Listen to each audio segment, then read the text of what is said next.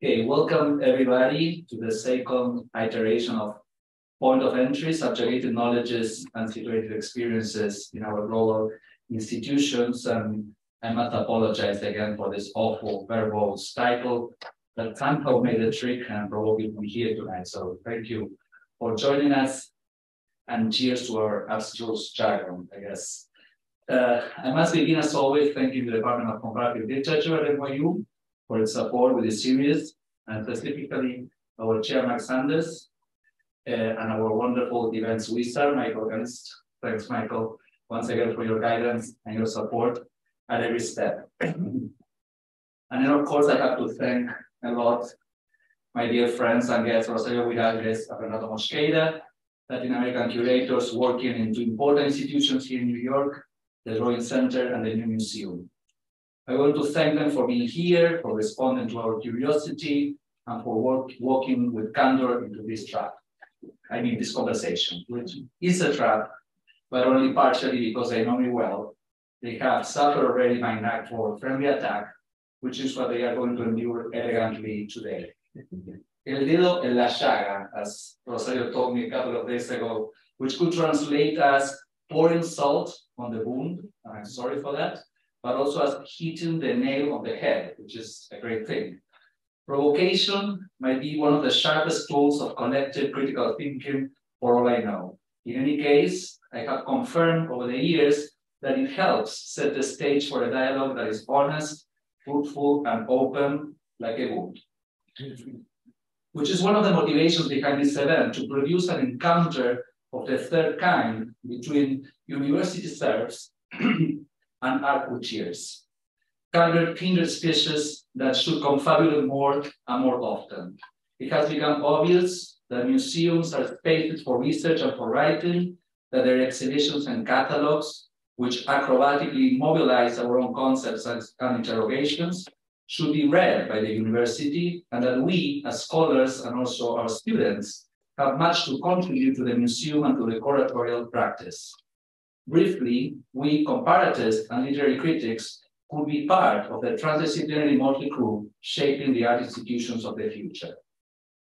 Now, and as we have all learned painfully while growing up in that old institution of torture, the family, propinquity doesn't preclude criticism. So you will excuse me if I gently throw you under the bus for a minute, my dear friends. After all, we have invited you to critically examine the museum as a global institution and some of the curatorial practices within its confines. A brief captatio benevolentiae is due, though, not for me, but for my guest. It is not easy to be a Latin American curator. It is not easy to be a Latin American curator working at an institution in the US. There are historical reasons we are all aware of. The art produced in our cultures, which includes the art produced before European conquest, has been first destroyed, then desecrated, and later ransacked with the rest of our resources. It has been exoticized and transformed into an emblem of barbarism, of primitive beliefs and superstition, sometimes exhibited in the anthropology sections of museums, sometimes becoming the poster for so-called naive or irrational forms of expression. It has also suffered directly the perennial interventionism of US agencies, well known when it comes to political affairs. By way of example, different researchers have documented well the relentless effort by the Rockefeller Foundation after the scandal around the mural commission to Diego Rivera to shift the focus of Latin American artistic practice, to steer it away from explicit political content and into more formal and abstract terrains. Let's say we have left those times behind, as if we could leave them behind. Things have changed for sure, but this is part of the legacy the museum has to work with. And then there are other issues that have more recently been brought to our attention, brilliantly synthesized by activist groups like Strike MoMA, groups that point to the ongoing engagement of global museums with forms of colonialism, extractivism, art washing, and the like. It's only a matter of taking a look at the names celebrated on their walls, at the list of patrons and financial contributors. In this respect, of course, our fellow curators are not very different from us. We are all working in hostile territories. So of course, these are not issues I expect Rosario and Bernardo to respond to, not as if they needed to be held accountable for in any case. All global institutions have been built upon past wrongdoings on a major scale, and they rest upon current injustices. We are all a minute away from a poltergeist type of a scenario, or pet cemetery if you prefer. Pick your own horror story. Our institutional homes are surely haunted houses. Bernardo and Rosario are welcome to reflect on our shared ontological predicament, of course, but I wanted to invite them, to offer us the insights into a very specific issue, more connected to their practice and to the triumphs I've seen them accomplish. I'll be synthetic. The museum has two major, polar opposite and complementary powers. I will call the first one the power of cultural amplification. It is undeniable that the museum has the capacity to amplify cultural resonance. This is to work as a platform where peripheral local cultural expressions, artistic initiatives, and artists can reach a larger global audience. This has been a consistent development in the last decades, with more and more Latin American artists gaining international attention, acclaim, and recognition. And with them, of course, sometimes a whole local scene is illuminated, a whole series of situated experiences and subjugated knowledges get to circulate, making the global conversation more complex, more nuanced, truly global, a girl can dream. Now, the title of this series points to the downside of this power, because there is undeniably a price of entry to these institutions. And then among those who are able and willing to pay, that price might mean a series of negotiations, adaptations, and transformations. Also, and getting closer to our point tonight, a complicated process of translation. Let me try to explain myself briefly. In many art shows that feature Latin American artists, the art seems to be granted entry on the condition that it is understandable, that the audience will get a clear message. The task of the curator then approaches very obviously the practice of translation, from Spanish, Portuguese, or French into English, of course, but also from the very personal and sometimes enigmatic idiom of the artist into what has become the shared language of global institutions, a lingua non franca that in most cases has renounced any aspiration to poetry and that has to show its commitment to a very diffuse sense of criticality. For instance, in order to secure meaning and legibility, art pieces are presented to illustrate some very general political thesis. This artist denounces the advent of the Anthropocene. This other artist questions gender binarism. What we get then is not the inexhaustible treasure of art, but a platform for the circulation of information. We go to an exhibition to learn that the artist comes from X, that they have suffered Y, that he discusses C, and that she proposes A. The artist is thus reduced at best to a proponent of ideas or things, and at worst, as a representative of their conditions of existence, of their socio-biographical experience. In both cases, art is reduced to illustration, to a manifestation of what was always already there, that is, to tautology. In this type of translation, which is unfortunately very common, we are close to unleashing the second power museums have, and that I will call, with a dash of drama, the power of deactivation. We have all experienced this. A museum, the clinical space of a museum, with its constant flow of visitors, its corporate spatial design, its operation room lighting, its critical apparatus in overdrive, making sure we understand everything, and we reduce the work to what it purportedly expresses. It is like an inverted Ouija board designed to wrench art of all its magic, of every trace of mystery. I might be treading into very subjective waters here, although I know this is a shared feeling. It has become more and more rare to be moved by an exhibition, to visit an exhibition and have a truly transformative aesthetic experience. I'm not saying anything new. In fact, presenting a museum as a life-sucking chamber has been a staple of all forms of the avant-garde since the beginning of the 20th century. A very personal favorite in this lineage is a video clip Michel Gondry created in 1995 to promote Björk's Army of Me. I don't know if you remember that video. If you remember it, towards the end of the video clip, Güiraldes plants a bomb in a museum to save his boyfriend, who is exhibited asleep on top of a marble bed. The Nod to Snow White authorizes a brutal allegorical reading. In this particular extreme pop take, the price of entry to the global institution seems to be death. The museum has frozen a life form in order to exhibit it. Conversely, in order to transform this still life into moving life, Güiraldes had to destroy the museum. This form of terrorism was already suggested very emphatically by the futurists and other avant-garde movements, as we all know. They proposed very physical attacks against the museum because they regarded it as a mausoleum for undead forms of expression, uprooted from the territories and the communities that gave them life and meaning, but also as a prison that wouldn't let art circulate freely to become part of life. They wanted to make sure that art would break free from the museum to become life itself, and of course, one of its most vibrant, transformative forces. It is in this sense that Walter Benjamin described the task of surrealism as that of winning the energies of intoxication for the revolution. This is the same Benjamin that championed a complex and counterintuitive theory of translation, a theory of translation that does not believe in transparency and that does not give first rank to the project of rendering foreign text legible or understandable. This is exactly the esoteric attitude I believe the art world is desperately lacking, and that my two brave guests here have observed with their work against all odds and pressures. Inviting to New York fantastic and complex artists like Fernanda Laguna, Cassiel Vitorino Brasileiro, or Daniel Lee, to name a few, Rosario and Bernardo have somehow managed to strike the right balance between accessibility and riddle, which is why I invited them tonight. Not to theorize on the ability of a curator to behave like a good translator or a noble traitor, but to show us how they work, keeping at bay that dangerous fantasy. Thank you very much.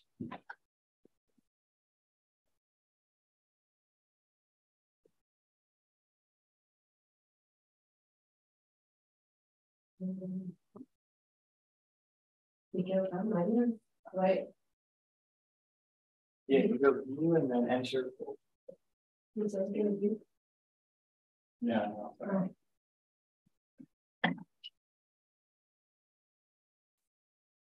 hard ones behind you. Okay. Okay. Well, first of all, Mariano, thank you for having us here today and for your candid introduction. Actually, the theme of this conversation is something that, of course, is very much present in the work that I do, working at the Drawing Center, and I'm excited to share my perspective and experiences with you today. And I guess not as a matter of like preemptive, like apologetic introduction, but I did wanted to give a little bit of context first of where I work to kind of like set the discussion. So I'm a curator at the Drawing Center, which is an exhibition space in Soho that explores the medium of drawing through contemporary and historic exhibitions. So we were founded in 1977, and our goal, or what we do, is really to like present exhibitions of masterful drawings that define both drawing and mastery in the broadest sense of both terms for over 25 years. So our shows range from an overview of shaker gifts to shows by artists who range from great modernists like Eva Hesse to Qigong practitioners from Northwest China, redefining graphic virtuosity and blowing wide open the parameters of conventional connoisseurship. And I think that this is an important distinction to make, like vis-a-vis, for instance, like the sort of like legacy of the kind of like the Enlightenment legacy of the medium to account for the world's creativity. And in a way, it's been productive or generative to me because we're working within this kind of like drawing parameter, and drawing happens to kind of be a medium that inherently is incredibly democratic and accessible and popular and kind of like legible to people beyond a kind of kind of like contemporary art discourse. And so I think that that kind of gives us more liberty to kind of like move more fluidly between what we would call known and unknown. And this is like really at the heart of what we do. But I would like to add to what Mariano contends as an increasing inclusion of different kinds of native informants, and I'm quoting you as a de rigueur strategy by institutions aspiring to be unproblematically critical, this is Mariano's words, is when in contemporary art discourse is seen as a larger shift seen in museums and biennials, as well as in art schools and magazines, towards the recognition of heterogeneous global modernisms, or a need to really expand the art historical canon as we know it. For better or worse, I think that the real watershed moment of this shift was the expansion and reopening of the Museum of Modern Arts in 2019 with an actualization and approach of their mission to a new narrative of modern arts taking place to more diverse and more global art histories. So as of 2019, 1/3 of MoMA's galleries are reconceptualized every 6 months, featuring new acquisitions that strive to diversify and globalize the museum's Euro-American core. MoMA's efforts, however, have been criticized as not necessarily, and I'm quoting here, Jin Wang, who's an incredible art historian and curator, says a progressive move towards more inclusive and nuanced narratives of modern and postmodern art worldwide, but rather as a form of institutional gaslighting that raises deeper and stickier issues than the more manifest ills of exclusion and erasure. And I think that the culmination of this present moment is the latest edition of Documenta, the most prestigious global art exhibition, which happens every 5 years for 100 days in the city of Kassel in Germany. Originally staged in 1955 in post-war Germany, Documenta was created to signify to the world Germany's reopening to cultural internationalism. And this year's edition was the first time that not only an artistic collective, but from the global south, was invited to organize it. The Jakarta-based artistic collective Ruang Grupa blew up the collective decision-making process into a larger paradigm, which they call lubung, meaning rice barn in Indonesian, and consisted in inviting almost 20 art collectives and allowing those collectives to invite their own participants. Documenta 15 was not a show about individual artworks or grand ideas, but a show about methodologies and cunning strategies, the ones that we're talking about. A show that brought to the very heart of international artistic discourse a viewpoint from the global south and a way of life, of living, breathing, eating, sharing as art. As exemplified in the New York Times' blazing indictment by critic Jason Parago, who proclaimed that it was so misguided and indifferent to art of any quality that it will kill the 67-year-old Documenta for good, illuminates contemporary artistic discourse, poverty of imagination, the current state of criticism, but also the very real impact that Documenta 15 have already had, and why the conversation we're having today is so significant. There's pushback really at both ends of the phone. Reflecting on this condition, where institutions are increasingly recognizing modernisms as more diverse and global, illustrates that as inasmuch as the historical framings, and I'm quoting Jing again, remains uncontested and situated knowledges are routinely overlooked, the promise of progressive inclusivity can fall short. Presenting these alternative trajectories using the criteria and assumptions of the old canon, essentially treating them as outposts of Western art history, will always miss the mark, limiting the discourse while purporting to expand it. And so I thought that this was, I guess, like really helpful for me in kind of like situating the conversation, because I think for me, the question that we're talking about, or that I'm interested in discussing, is really a question about framing and positioning. It is a question about what kind of criteria, what critical frameworks, as well as what kind of gaze is adopted when looking at and presenting this alternative peripheral narratives. And I think So rather than throwing away the baby with the bathwater, I would like to make a case for curating and curatorial practices that embody and acknowledge one key concept for today's talk, which is what Donna Haraway calls situated knowledges, as a vibrant notion for thinking with essentially a quote rethinking of how critical inquiries into new subjects and artistic practice are framed. So Haraway talks about situated knowledge as requiring that, quote, the object of knowledge be pictured as actor an agent, not a screen as resource, never finally a slave to the master that quotes it off, is dialectic in his unique agency and his authorship of objective knowledge. So I guess that this notion was helpful in reflecting on the exhibition of Argentine visual artist, writer, cultural agitator, and activist Fernanda Laguna that I organized at the Drawing Center, and that was held between March and May of this year. And some of these ideas that kept coming about in relationship to Haraway, who talks about a view from a body, which is always complex, contradictory, structuring, a structured body versus a view from above, from nowhere, or from simplicity, about the quote sciences and policies of interpretation, translation, stuttering, and they're partly understood. And of translation as always being interpretive, critical, and partial.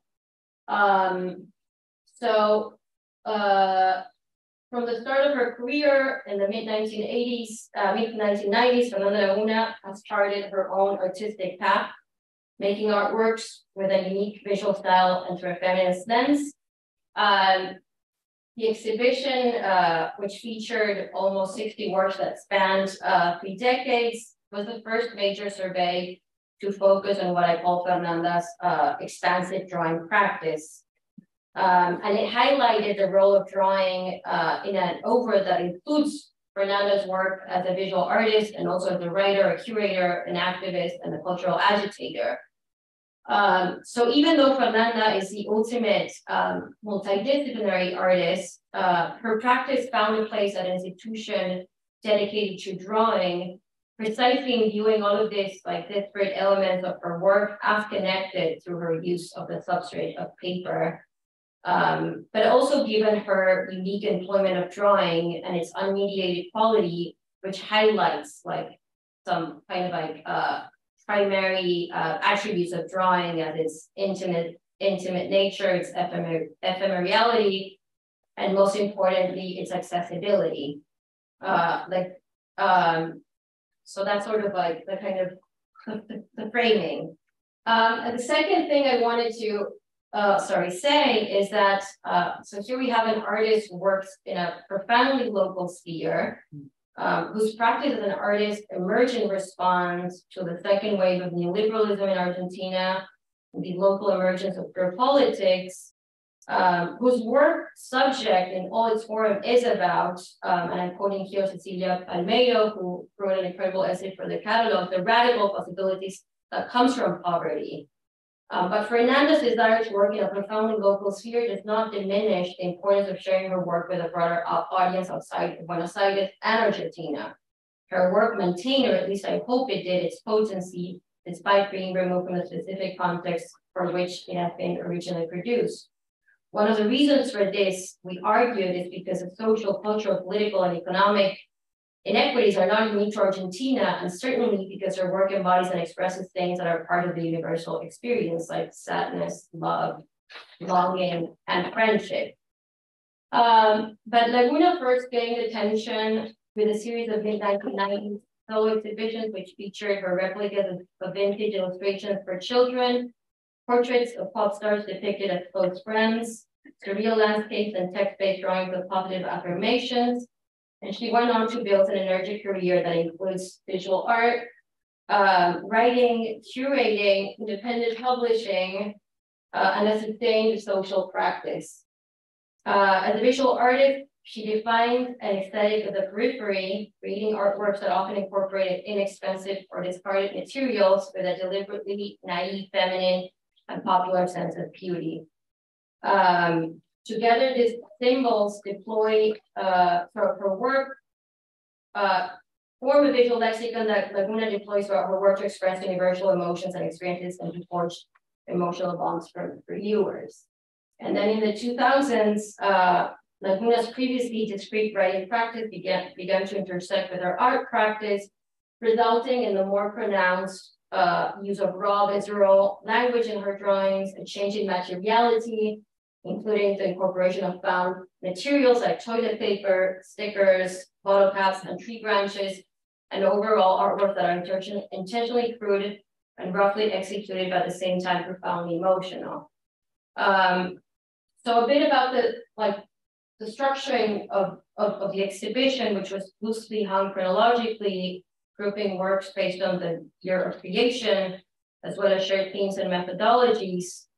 In the process of organizing the exhibition, it was important, and I think, Mariano, in reference to what you're saying, to kind of really try to contextualize the work on its own terms, adopting the critical framework or lack of one as a critical framework that the artist has used. And this meant, of course, initially situating Fernanda's work in relation to the Generación of the Rojas and her artistic relationship with artist and critic Jorge Bumermayer, who between 1989 and 1996 ran the Rojas Gallery, which was an exhibition space that he turned into a space for queer and feminist art, challenging increasing professionalization of the field. Another element in engaging with the work on its own terms involved unpacking and thinking through Laguna's critical reception in Argentina, this sort of lack of consensus around it, as well as the perception that everything she does is a result of coincidence or chance, which is ultimately something that is also constructed by the artist. What Fernanda calls her heart's opportunism, and also a little bit sinister on behalf of Fernanda. And the conversation that she had with Chris Kraus published in the catalog just lights into this. So my argument here was that in situating her practice at this degree 0 of art grants her a unique position from where to experiment with art's possibilities on her own terms. And there's this great quote, which sums her artistic project, or the lack of one as an antidote to the idea of an artistic project, better than Fernanda. That's this artistic project by Fernanda, which says, and I'm quoting her, "I'm not interested in being accepted by the art world. I'm not even interested in having my works last forever. I want to meet people who love me as I am, people who know me, who will send me an emoji heart on Instagram." So throughout the exhibition, it was important to kind of really make sense of the work in the terms of the work and through and with Fernanda. So then, since the turn of the century, Laguna has initiated projects that have provided opportunities for collective artistic expression and production, including the widely influential Belleza y Felicidad, which translates as beauty and happiness, an art gallery, DIY publishing space, and art supply store that was a meeting ground for Buenos Aires' women and queer artists and writers. Collective initiatives like Belleza y Felicidad were highlighted at the Drawing Center's low-level gallery, where Laguna installed herself a site-specific archive of hand-drawn murals, ephemera, videos, photos, and objects that chronicled her collective practice and activism, including the living activist archive High on the Tide, Diary of the Feminist Revolution by Fernanda and activist and scholar Cecilia Palmeiro, that featured a playful arrangement of slogans, images, and aesthetic political artifacts that are meaningful and to both Fernanda and Cecilia's experience. As well as a documentation of images that another friend of Fernanda called Cecilia Sankovics took during the years that Fernanda, that Belleza y Felicidad was active, during the years that Belleza y Felicidad was active. And the last element, so one more thought about this was that Fernanda herself, she's a curator, she's run spaces throughout her entire career, and And so it was really important to kind of have her also be present in the way that she installs her work, which is like so different to the kind of like chronological art historical organization of an exhibition. And it was important for me because that's kind of Fernanda always says that that her works are even almost always like not even thought like necessarily to like be shown anywhere, and the kind of like the idea of like the kind of like the domestic or kind of like shabby context where she presents her works is important. So in a way, that was a way to kind of like bring a part of that spirit into the exhibition. And the last element involved in making the first English language publication devoted to her radical and pioneering work, which I edited, and that featured a revealing interview with the artist by writer critic Chris Krauss, and scholarship by scholar and activist Cecilia Palmeiro, who I invited very specifically to write about her kind of collective spatial initiatives from like, I guess more of like a critical queer theory perspective, and it was like very like theoretical in a way. And by Nicola Guagnini, who wrote about a specific letter that Fernanda wrote as a response to an invitation to participate in the show at the American Society, as well as the letter, so like Fernanda's own writing and her poems translated. So yeah, I think that with that, I'm going to end my presentation.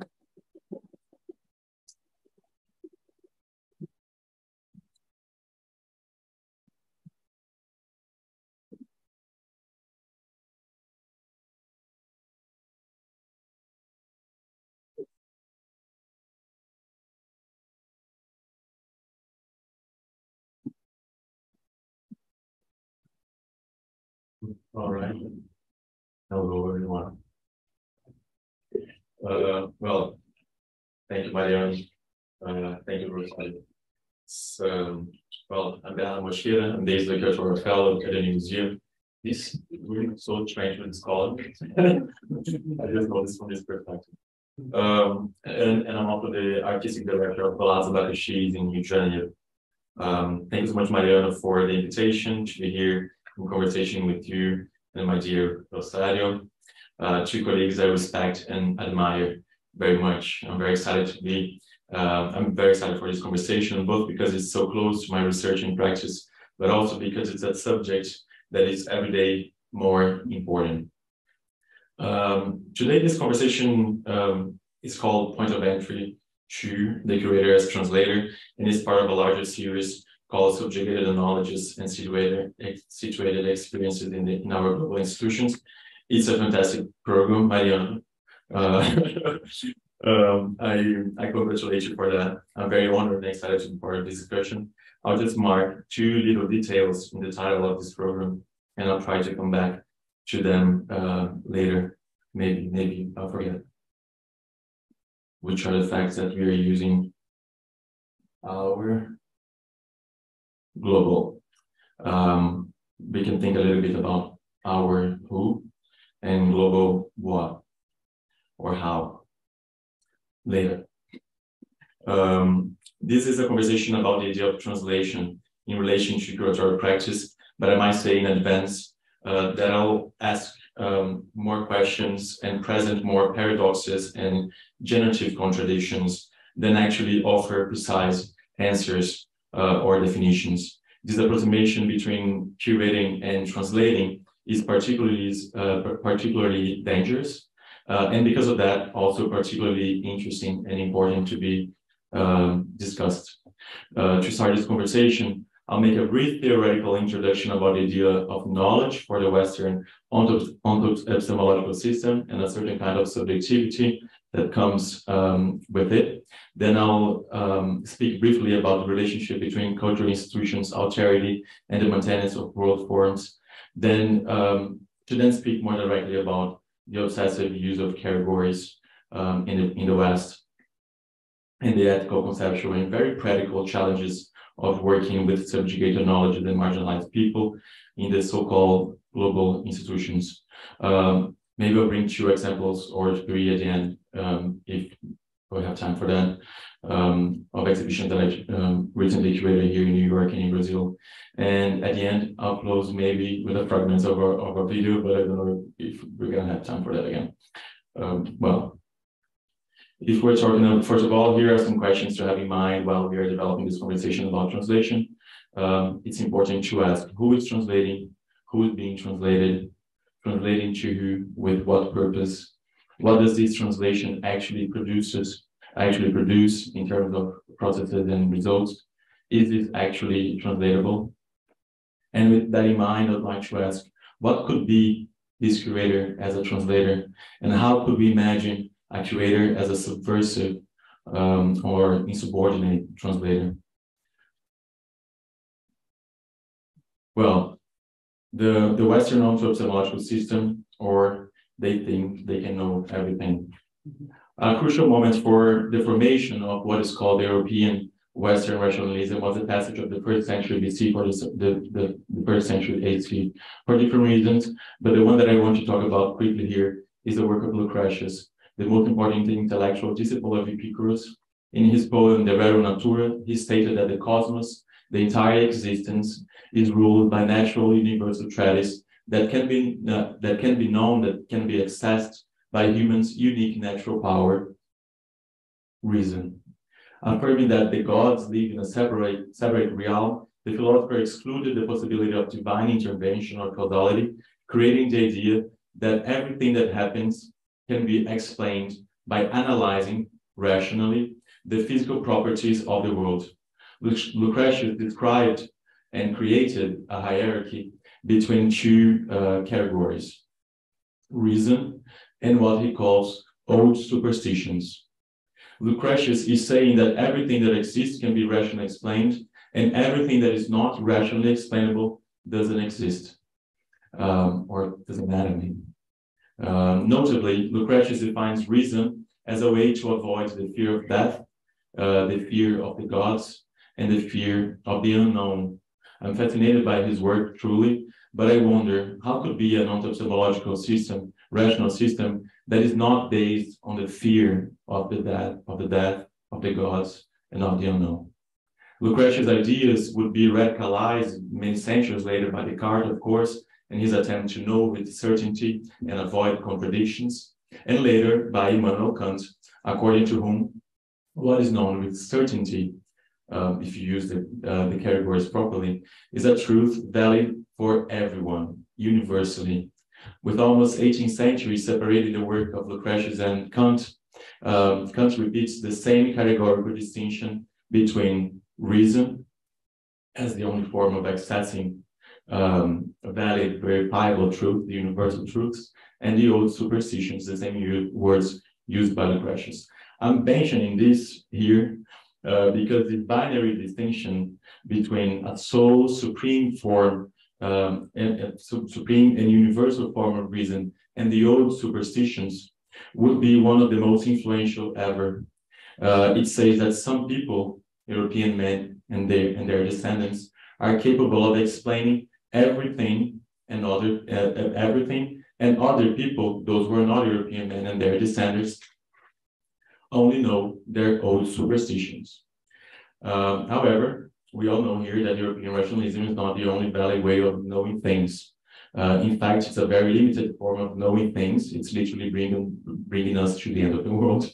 But this category, old superstitions, would be extensively used in the process of colonization to invisibilize, humiliate, violate, and annihilate other forms of knowing and living, other ontopological systems, notably those of subjugated people. And in this missionary project of making Western rationalism the only existing form of knowing on the planet, the use of institutions was crucial. Of course, the state violence was central for punishment, control, etc. But the schools, the academy, and the cultural institutions were also fundamental for that. As we know, the colonial project is perverse, and so are the colonial institutions. In colonial times, as today, in another way, at the same time, they were giving ideological support for the annihilation of other forms of living. They were including elements of these engendered cultures in their institutions, in their academic disciplines, in their museum collections, etc. That was the dawn, of course, of that ethnography, anthropology, a time marked by the obsession with defining the others, and not unrelatedly, a time that was also obsessed with translation.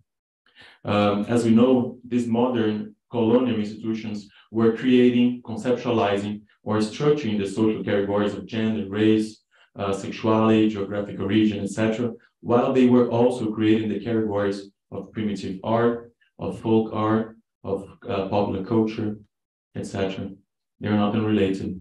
European men and their descendants who were leading these colonial modern institutions were using their reason to measure and define everyone else, using their nature, as said Lucretius. The role reserved for everyone else on the planet was to explain their old superstitions to these European men.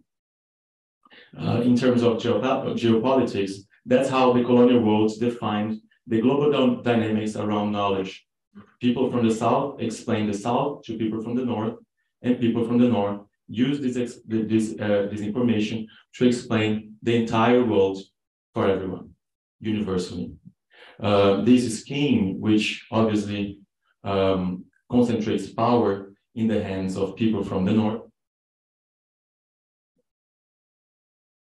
people from the North, is still part of the infrastructure of the global art system. So one of the dangers of conceiving curators as translators for subjugated knowledges in the global institutions is precisely taking the risk of being this native informant figure that obviously helps to maintain the current unfair global power structures of our field. And we all know translating is dealing with another language, is dealing with other categories and their meanings. And as we know, as always in dispute, in negotiation, until a certain extent. And believe me, I'm not against translation. I live in translation. I embody translation. There's nothing I believe more than the communication between different people and groups. But what happens in those cases is that translation happens in a way that is not offensive to the hegemonic power. Any kind of threat is left out. Some things are reason. Some things are old superstitions. Some things are art. Some things are primitive art. Some things are culture. Some things are popular culture. Or in other cases, and remember that they cannot deal so well with contradictions or with the fact that they cannot know some things. They will use their own categories to define things that they don't know anything about. For example, a big museum here in New York City, and I will not say which museum is that, launched a fellow position to research the relationship between abstraction and spirituality in Latin America, talking about the work of indigenous artists. It's not abstraction here. It's literally writing, figuration, life, things we don't have words for them in English. It's just that you don't know how to read it. And even if they get someone to translate what they don't know, they're gonna say, cool, old superstitions. That's only valid for them at their other side of the absolute line. Here we have Hodko, here we have Paul, reason, valid for everyone. So what I want to, what I will try to envision here with you is how can curators be insubordinate, subversive, disobedient, insurgent, conspiring, indisciplinary translators? Translators that do not serve to maintain the central power, but on the contrary, to distribute power any direction out of the center. Curators are essentially agents of negotiation. We are always dealing with tons of agents and departments, while we have to deal with artists, institutions, and audiences. If we're talking about negotiation, we are talking about politics. If it's politics, we need to talk about ethics and responsibilities. And if we're talking about translating subjugated knowledges or marginalized artists, we need to talk about our ethics and responsibilities with them. How not to violate their work, their power, their strength, neither defining them in the wrong way, nor by giving, and also at the same time, avoiding to give everything for the hegemonic power. As I told you before, I don't have answers for that, but I can share my personal strategies in relation to it. For me, I like to play with categories and how they control the place of things in the world. I like to take the lines of the grid of the ordered world, mundo ordenado, and make knots, holes, sculptures, ghosts, something else, anything else. So if I'm going to translate, I'm going to do my best not to use their categories, or if I use their categories, it's to appropriate them and give other meanings, and to do whatever is good for my artists, for my people, and more. If they want to know everything about it, I won't say. I would tell them just what we want them to know. We're going to complicate their categories. We're going to contaminate them, impregnate them, transform the relations that defines their world. And I'll just add a quick note before I go to a few examples. We are talking here a lot about institutions, but I also think it's so important to think about outside institutions or outside the museums. How can we avoid those institutions that already exist and their means, and create our own way of working together? I think it was Mariano who mentioned Benjamin, right? You mentioned Benjamin. Benjamin has this text that is fantastic, the critique of violence, in which he's talking about like political action in response to Max Weber. And he says something that we have to, in my own words, that we have to imagine ways of developing political action outside of the means of the state. Because if we put our minds and our fight only inside of the institutions that already exist, it limits our political imagination. And he talked about a politics of pure means in the same logic. Sometimes I think about that, like we're going to be here like fighting for a moment to decolonize. You know, like if you decolonize a moment, there's nothing left. So there's more things for us to do than spend time giving our power and strength to transform an institution that will never support us. Let's just figure out other ways of working together, developing our institutions. So that's why I'm at the same time. That's my moment, so laugh about Ashish, and not in the museum necessarily. So let's go. So I just brought 3 examples of artists that played themselves with the idea of categories, and shows in which I also played with those categories. This is Miri Neja Silva. She was an artist born in a tiny city, very deep inside Brazil, and her work was categorized as primitive art and folk art, and because of that, all the texts that describe the work talk about how simple, intuitive, and sweet and intuitive her work is, and that's a show I did with her work in the modern the National Museum in Brasilia. She was completely forgotten for decades because folk artists are not like part of the canon.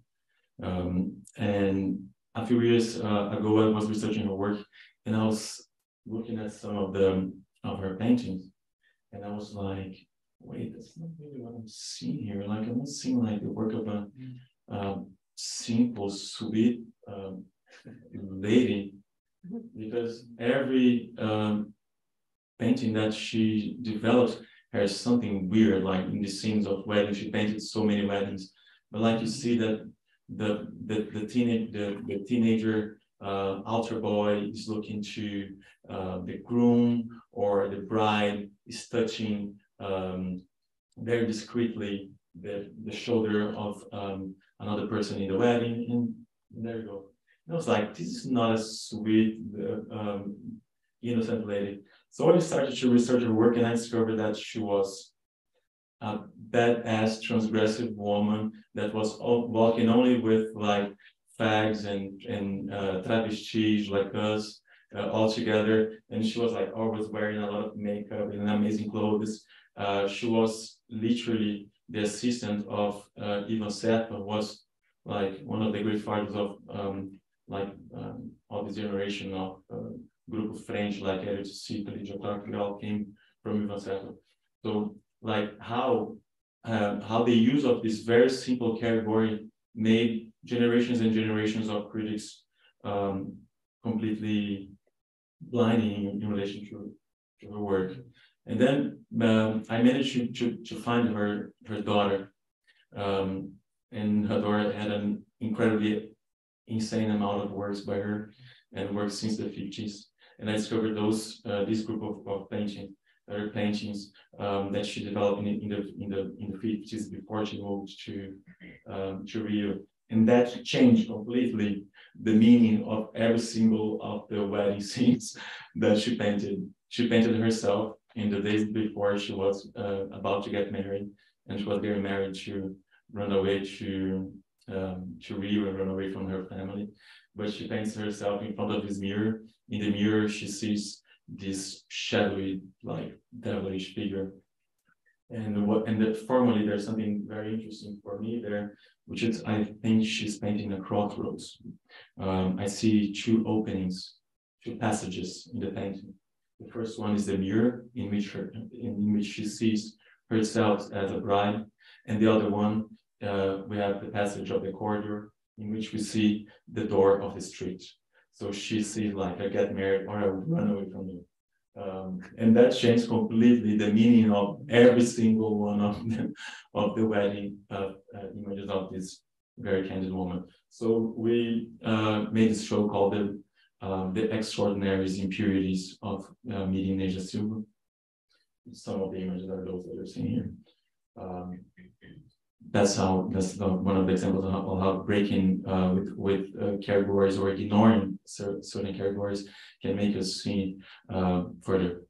The other example that Mariano mentioned here is Cachel Vitorino Brasileiro, a genius, for me one of the most interesting artists alive.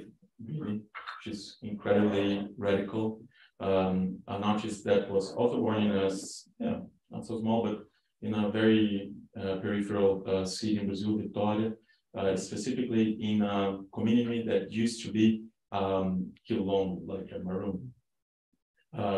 She, in her own work as a psychologist, as an artist, and as a writer, theorist, she plays with categories all the time. So she says things like, how can I have a very very black skin and refuse to be part of the black race? Or don't call me trans. I'm not transitioning to anything. I'm not a man. I'm not a woman.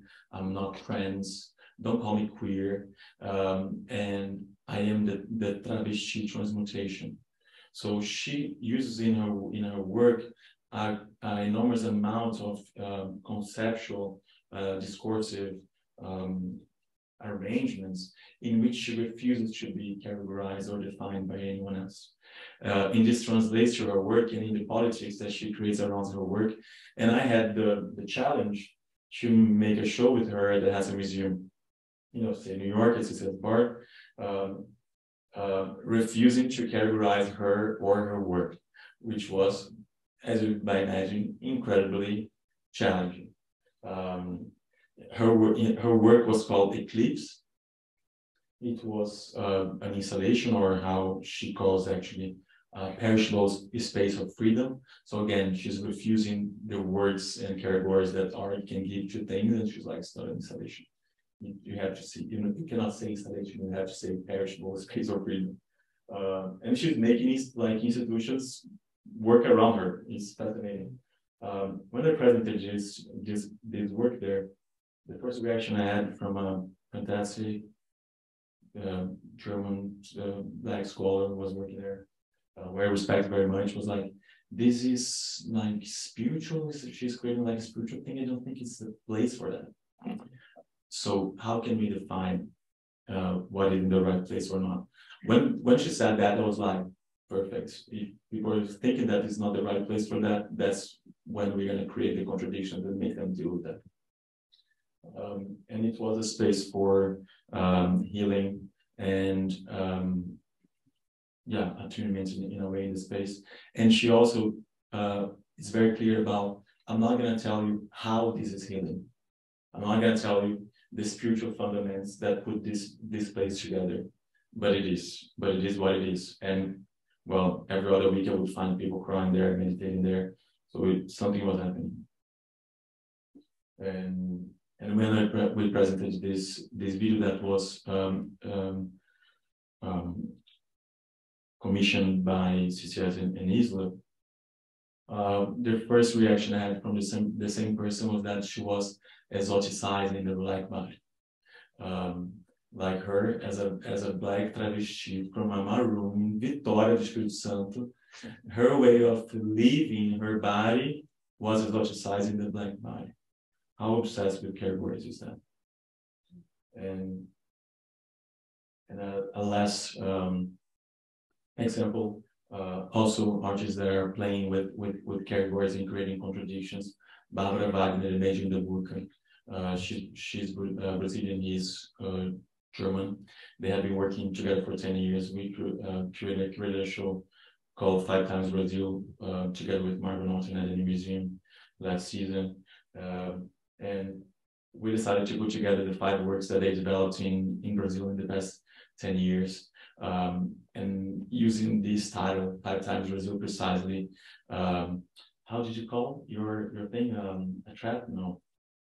Your title that was my title. Your title, anyways. It's like a little trap. People go there thinking that they're gonna like understand Brazil, and then they get there and they're like more confused than they were before. So that was like precisely our yeah, probably. It was something like that. It was like people are gonna come here to think that we're gonna explain Brazil to them, and then they're gonna get here and they're gonna be like, how can this place exist with so many people that do not fit into each other? And they do that in their personal works. They have been working with different cultural groups and collectives that produce culture, like dance groups or carnival groups or etc. And they create these very complex collective processes in which all the voices are heard and intertwined in this crazy cinema process in which everybody works in the script, everybody works in the settings, everybody works in the edition, etc. And then at the end, things feels like they're not fitting completely well, even it's like a fantastic like cinema experience. And these contradictions, they come from the fact that they are considering many voices. And when you watch their films about Prevo dance or about gospel music or about dance, you cannot fully understand what it is, even if you're completely captivated by it.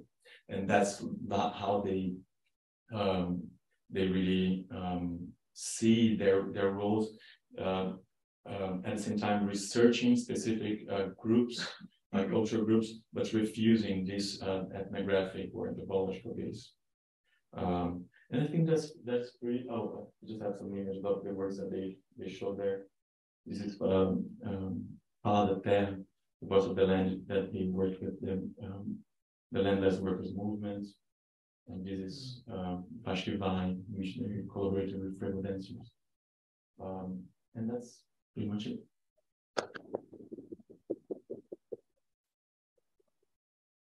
Well, thanks to both of you for this really wonderful, engaging presentations. Actually, I mean, we had discussed like maybe 6 minutes each, whatever, and then I can tell that you both like the microphone, which I knew, of course, before. No, well, thanks a lot. This was really comprehensive and kind of responding to some of her ideas. And I also love that while we were preparing for this, I got messages from both of them, kind of anticipating that they were going to resist my title, or the idea of Curator as translator, the subjugated knowledges. There were different things they were not sure about, which I think this is precisely what I was saying before. I'm impressed by their work because, I mean, he was now declaiming this idea of insubordinate, whatever, but they do this. I've seen them doing this in the ways in which they have shown. And I think that one particular thing that I would like to stress is something that was present in both presentations, and maybe you can say something more about this. It's this idea of somehow retaining meaning, let's say, or refraining from explanation, or kind of, you understand already what I'm trying to say. Today, while I was preparing for this, I saw this little clip that Fernanda did on YouTube that you probably know, of course, in which she calls it her presentation to become known as an international artist. My presentation number 1, I think it is. She does those. She did like 5 or whatever. Yeah. She gives like studio visits of her. She gives studio visits of her. Yeah, herself in English. In English, and she doesn't speak English. That's the interesting part. She uses her cell phone to, show us her studio, what she's doing. And it's kind of the opposite of what she's trying to do, because you don't understand anything. And that's the geniality of it. I think that it's like literally in a format that is, designed to explain the opposite of an explanation. And I think that's something that was also present in what you were saying, specifically in Castiel, but not only in Castiel, some kind of, really like this cunning way of trying to be in institutions to a certain extent, like Castiel is doing very, very intelligently. And at the same time, don't give everything to them. Like, keep things for herself, keep things that are going to be, that they are not going to have, things that she's not going to explain how they work. And I think like this is like, maybe we can say it's not just a grand political gesture, but it is, because there's a lot of power, I think, involved in that idea of, you are not going to understand me, or I'm not interested in you understanding me, right? Well, that makes me think, of isn't it Edouard Glissant, that he writes about the concept of opacity and opacité, and the kind of refusal to being fully understood and to withholding like yourself. I think in me, perhaps addressing that in relation to Fernanda, it was really important to, not kind of make the work legible via a kind of like Western canon, but really to contextualize the work on the terms of the work, regardless of whether or not that is legible to an audience. And I think that maybe brings up this like question of, you're making sense in the way that the work makes sense of itself. Mm-hmm. Yeah, I think that part of your presentation was really, really interesting. And especially, of course, as you said, but this would go to Castiel as well, probably, with an artist like Fernando Laguna that has, for years, worked in her own spaces and has a sense of space and has a sense of how to observe things.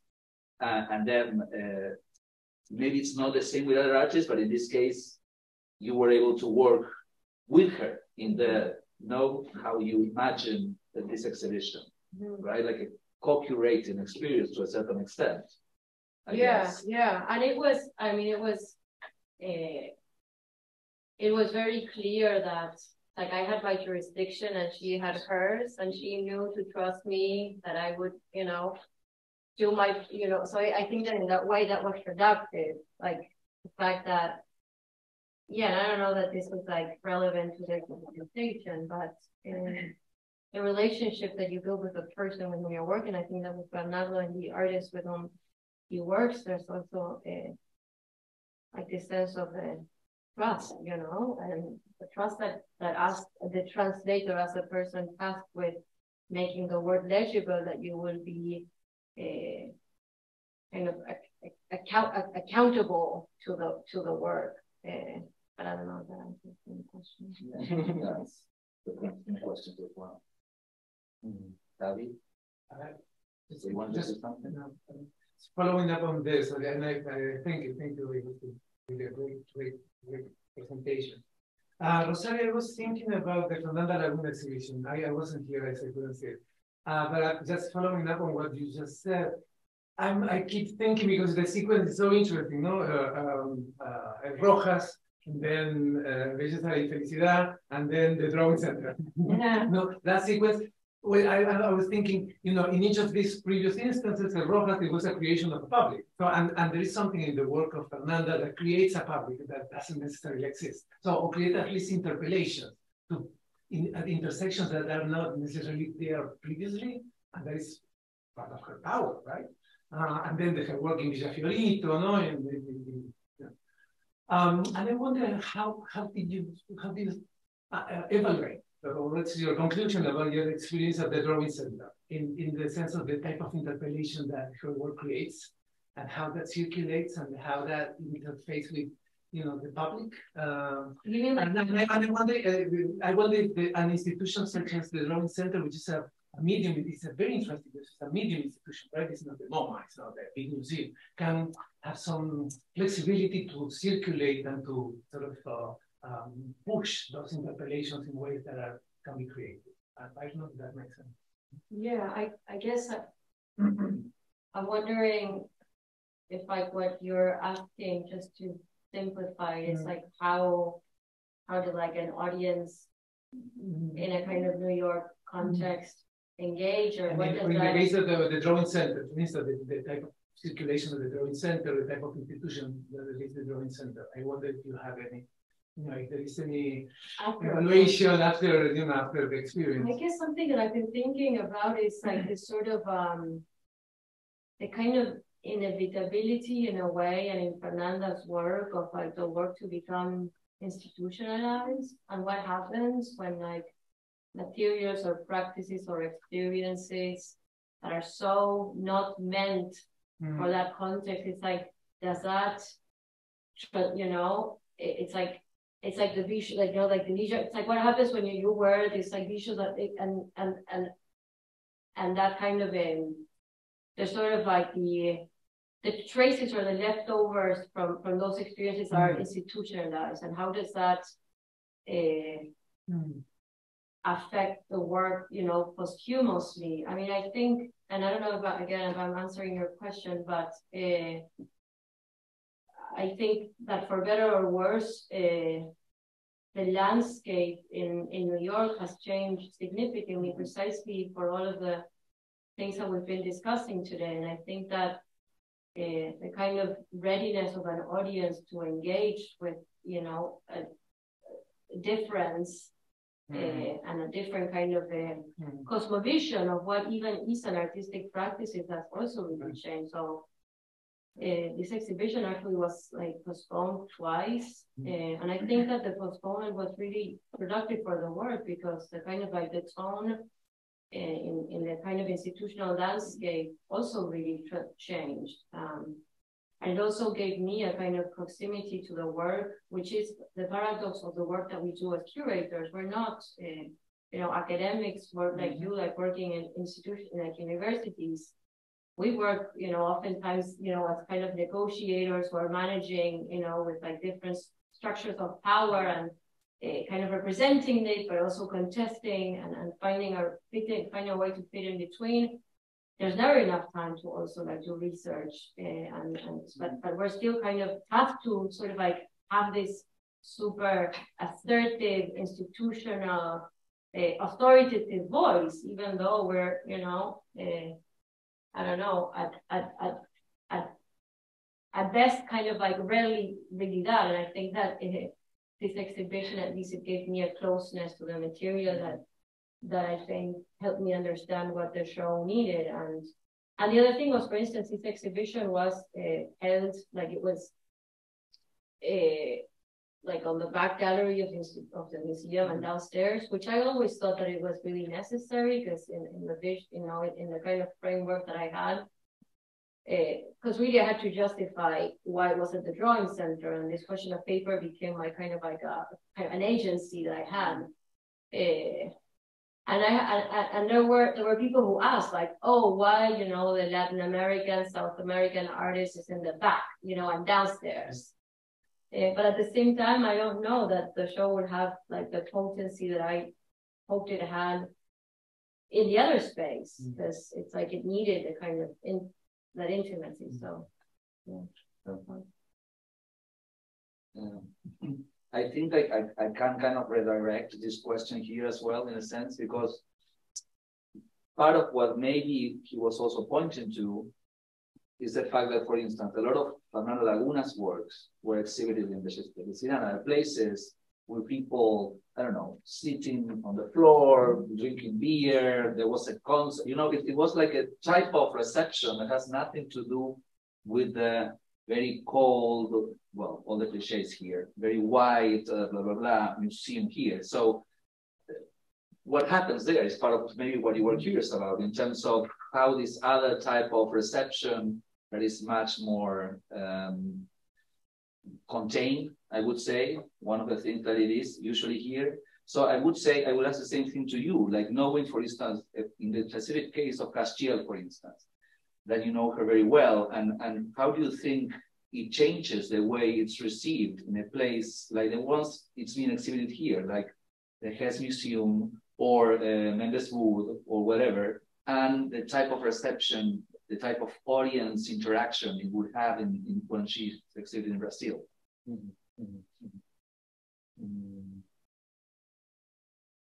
I was speaking more in general first and then about Castiel specifically. I think that, you know, most of the time people talk about curating as making relations between works in a certain space, but it's really making relations between works, space, and people, right? There. So I'm always thinking about how people are going to be there, especially how can we create collective experiences in this space. So I'm constantly thinking about the audience, but they are surprises for me, at least. They are surprises in very good ways, because they're just there. They appear and they surprises, and that's fascinating. In the case of Castiel, at the Hessel Museum, which is like upstate New York, we both have been through. We live there. Also, it's like a 2,000 people village in upstate New York. So it's not New York. It's extra white and extra conservative, plus students, cool young students. I had a lot of expectations, and as I was telling you, I would find people meditating inside of the work, or literally crying inside of the work. I didn't expect that. I expect that people would like relate to the work in a more like, you know, I don't know. I didn't cry. I didn't meditate during the work, and I know a lot about it. So there's that. Her work was able to trigger this kind of experiences there, which was very fascinating. In New York, I don't know. I wasn't in Men's-Wood every day for the show, and I think the work there was very framed to, you know, market perspectives, etc. But it was still a powerful show. But you also saw in Lisbon how people reacted to your work here. It's very different from Brazil, because in Brazil people understand kind of what is candomblé and some of you know, the meanings and processes that are embedded in the work that are embedded in. So maybe in Brazil people are, not in general, but some people are more used to situations in which they have or they cannot have full access to knowledge or information about the world. Because that's how it is in candomblé. Like, if you're like, your entire life is a process of initiation with different cycles, and in each one of them you discover things that you could not know before, and you know that you cannot know, so you don't look for it. You know that this knowledge will not be shared with you if you're not initiated, if you're not initiated for 7 years, for 14 years, for 21 years. So these kind of dynamics that is a little bit more common in Brazil, even if not like completely general, is completely different than it's here. Like Rosario might agree with me, I guess. What would happen if you're given a guided tour and you tell the person, this you cannot understand, you know? Like it's not going to be a successful guided tour. But this clash of systems interests me. This interests me to see what happens when they have to face a situation in which they are not going to understand. But you know, like talking specifically about Castiel, and he mentioned just that because we did curate a show together, and this is why from then on he has the audacity of calling me a curator as well, a title that I will not accept. And then at one point we were doing this guided tours, but he was not there, and I was by myself. So at one point I was in front of Castiel's work, which I don't understand myself, or I only understand some of the things that I discussed with her or with Bernardo. So there was this group, and they were like, and this, because there are a lot of different signs. And I was literally telling them, I don't know. You won't know either, which I think is also something that maybe we have to learn to do as well, and to say and to defend that I don't know, even from the position of the curator. Yeah. In connection to what you were saying precisely. Yeah, I don't know. I cannot know. Exactly. You cannot know, and let's deal with that. Yeah. Are there any more questions or comments? Because I do have a couple of things, but I would like to hear from you, Seth. Yeah, I was just wondering. Thank you so much. Really interesting talks. I love hearing about curation and you know, the practice of curation. And there's almost a little bit of a tension in terms of gender, sexuality, and the kind of classifications that get demarcated on the body, and the desire of this one artist to not be classified, right? So I was wondering if you could talk a little bit about your own work and your project as well, right? Because there's a translation of the types of bodies and desires that are represented in artworks that you're trying to sort of bring forward as you're producing those different relationalities between the artworks, amongst spectators, and the art themselves. So yeah, just thinking about issues around the classifiable and unclassifiable nature of bodies and desires, and how that plays itself out in terms of curation as translation. I can go there. Unless you that's very interesting. Maybe I could speak more directly about the case of Castiel, because it's probably the most complicated case that I faced. Because what is brilliant is that she is saying, she's not refusing the categories. She is saying the effects of the existence of the categories is real, but the categories are arbitrary. So she's not refusing the categories to say it's not, the categories are not important. She's saying they are absolutely important, but they are arbitrary, and we have to face the consequences of how they organize the world. So at the same time that she's saying, I refuse to be part of the Black race. How can I be very dark, very black, and refuse to be part of the Black race? She's saying, she's organizing workshops just for people who are racialized. And then she's not going to say for Black people, she's going to say people who are racialized. At the same time that she's going to talk about the very real consequences of transphobia, or about the very arbitrary system that is the gender system, she's going to say, I am binary. So she says things that like make people really confused, like, how can you say that genders don't exist or that they are arbitrary? And then after everything you say, I am binary. And you're like, oh my God, Castiel, what are you doing? You know? So what is for me, what is fascinating to work with her is really to observe how she creates contradictions and learn from that.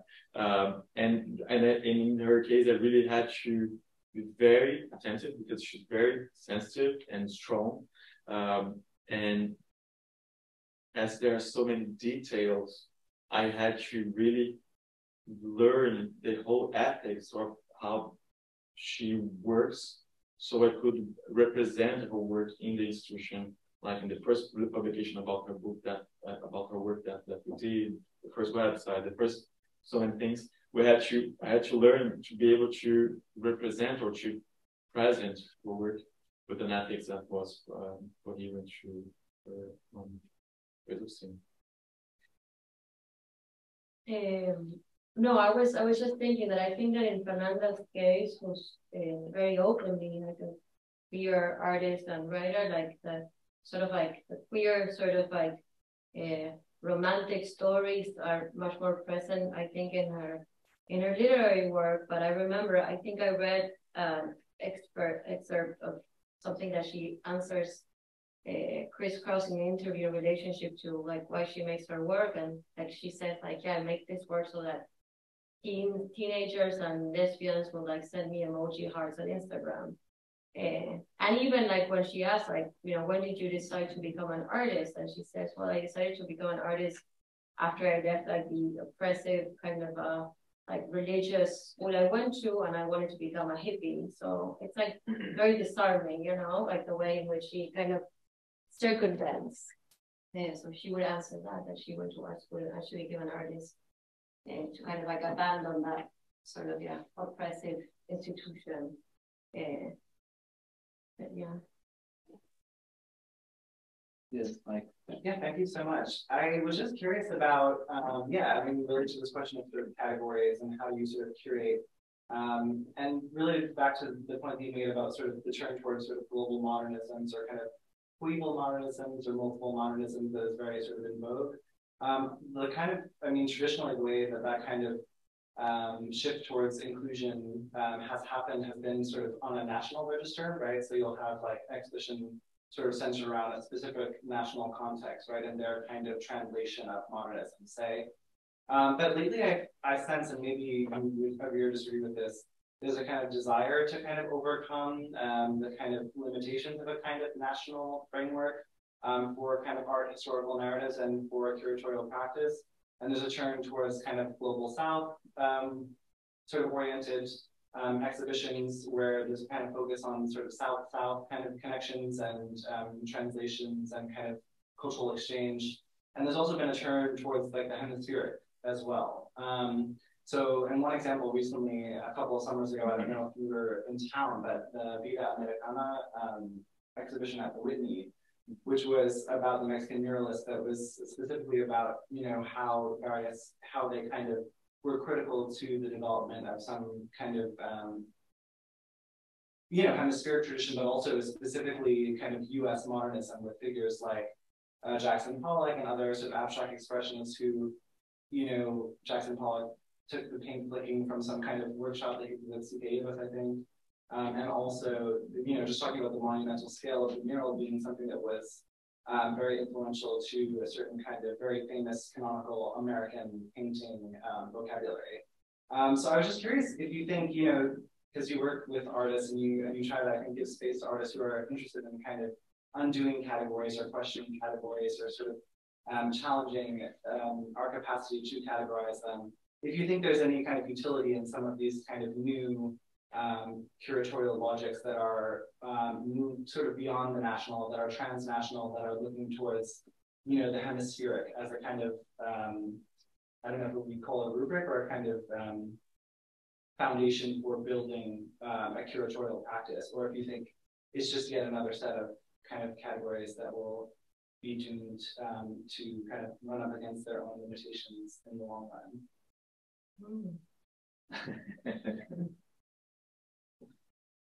You want to go? I do whatever you want. They want me to go first? Go ahead. Okay. Such a gentleman.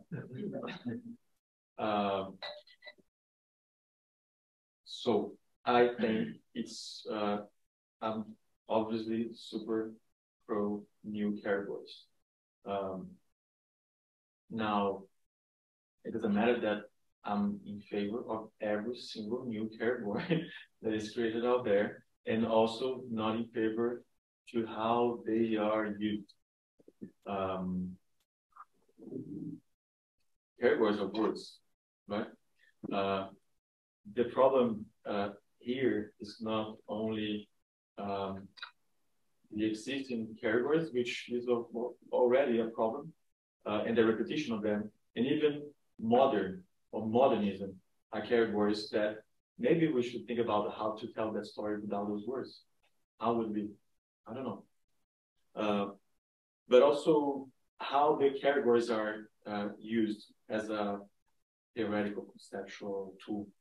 The problem with the categories as they are used here is that they are tools of measurement and definition, and sometimes unification, and especially here, unification, maybe that's the word for it, I don't know. But when we say Brazil, Latin America, the hemisphere, how can you say one single thing that is gonna be valid for the whole hemisphere, or for the whole Latin America, or for the whole Brazil? So when we're talking about creating new contradictions to these categories, it's just precisely to question the meaning of those categories and how we can expand the horizon and make the thought more complex about these categories. But creating new categories for me is one of the most interesting challenges, like new words, new ways of putting words together, you know, but not easy. I mean, maybe here, like, we can talk a little bit about this, because a good example of what you were kind of asking is the last documenta, in the sense of like the main concept and the main framework again came from this group in Indonesia, and there were a lot of South-South conversation, mostly, I would say, right? And I think, I mean, I guess what I'm thinking is to sort of, and this is, I'm rehearsing old ideas, but the kind of shared, you know, exhaustion across the board with a kind of like modernist like project. So I do think that there's a kind of like a real need to like reclaim this like categories and like preserve them from being once again assimilated into that kind of like you know, like by hegemony, you know, and I think that maybe, I mean, maybe it's too I don't know, arrogant to say that, but maybe that's like one of our agencies in being sort of, I think that a curator has an incredible amount of agency in as much we have a certain degree of power in deciding like who gets written into like a history. And I think that there's potential to kind of reclaim that space, to reclaim this broader kind of like concepts that can kind of like unify things, but to like, you know, not allow them to like once again become assimilated. And I think that, I mean, to me, documenta is really signaling like a really major tipping point. And I think that we're not even aware, but I do think that like there's going to be like ramifications to that. It's like, I remember when I went to documenta, it was like postered all over the city, like Lubo will continue somewhere else. And I actually, to what Bernardo was saying earlier about this kind of necessity of envisioning and imagining like what the institutions of the future are. I mean, I do really think that in a way it's like, it's sort of like there's no real like art world outside of the parameters of what we know. So it's like very utopian, but at the same time, I do think that these bigger global like systems are not going to change, and we cannot change them. And I don't know that they should change, but there should be a space for like other types of encounters and ways of approximate art and have experiences like what Documenta was, which I think was so radical and so transformative. And you were saying also earlier, like it's so rare to go to like an institution and see a show and be moved. And I was so profoundly moved in like seeing like a kind of like middle class, like German city so transformed and kind of like completely taken over by this incredible like global South energy. And it was so disrupting and so disarming. And it kind of like went to the heart of the art world establishment. And now, Jason Farrago is writing, we don't know if it's going to ever happen again. Like, I mean, the kind of like the puncture, the kind of like stabbing has been, I think, like really like real. And I think that that's signaling kind of like a shift, like a split in a way. And maybe that split is like, we need that split. It's like, okay, there's like the kind of establishment art worlds, and then there's room for like other pocket art. Yeah. I think this is a beautiful thought to end the conversation on, because it's like this idea that you brought like in your presentations of these two maneuvers, let's say, that you are doing and that we can do, one of them is working within the institution that you are doing very well, and see what kind of things we can do and what kind of things we cannot do within these institutions, our institutions. And then the other thing is that also Bernardo was pointing to, and you just mentioned, and of course he also does, because he says he's the director of the Solar dos Abacaxis in Rio de Janeiro. It's like how we can imagine different institutions, different spaces with other logic and other utopian possibilities. I mean, the Felicidad was also that. Right, a different, like it was an art gallery with 20 inverted commas. So maybe part of the task is also that one. So thanks a lot to both of us. It was a pleasure, and thank you for being here, everyone.